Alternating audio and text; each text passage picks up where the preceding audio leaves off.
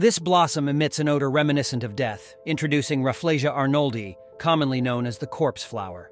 While flowers are often celebrated for their beauty and pleasant fragrance, this colossal bloom stands apart. Renowned for producing the largest individual flower on the planet, spanning up to 3.6 feet or 1.1 meters across, this rare specimen is native to the rainforests of Sumatra and Borneo.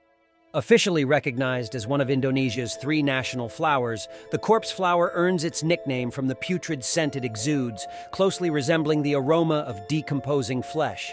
The putrid scent of the corpse flower plays a vital role in attracting pollinators like flies, crucial for its reproductive process. Functioning as a parasitic plant, the corpse flower dwells within its host's tissues, extracting nutrients and water. Remarkably, it thrives without conventional leaves, stems, or roots, showcasing unique survival strategies to adapt to its environment.